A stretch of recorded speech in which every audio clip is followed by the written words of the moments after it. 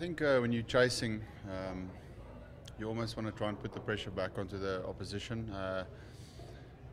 I assessed the wicket and I felt it was a much better one to bat on. So I felt I could play a little bit more freely, and it was nice to play like that. But the nice thing is we both put the bowlers under some nice pressure and the runs keep flying. So if we lost the wicket there, I would have pulled back again. Like I said, we played one less batter. But definitely the conditions batting second, much better than batting first. Yeah, he was, but I mean it happens. I said to him afterwards, I've been there plenty of times. You just want to get one, wherever it comes from. You just want to get off the mark.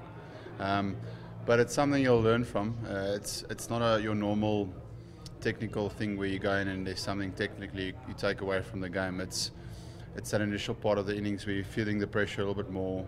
As a young guy, you want to get off the mark, you want to score some runs, and you just want to get a single. So you'll learn from that he can take his time. Yeah, I think we covered our bases pretty well. The bowlers were very solid throughout the series, and so were our batting. There wasn't any blow-ups.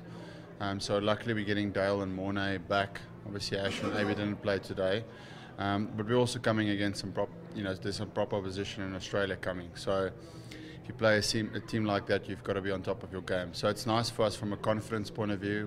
We've dominated Zimbabwe in the last 3 games, so we'll take a lot of confidence from that. I was today. Obviously Brendan Taylor, you do a lot of planning as a captain also to someone like that. He's a quality player, so I was very happy not to see him.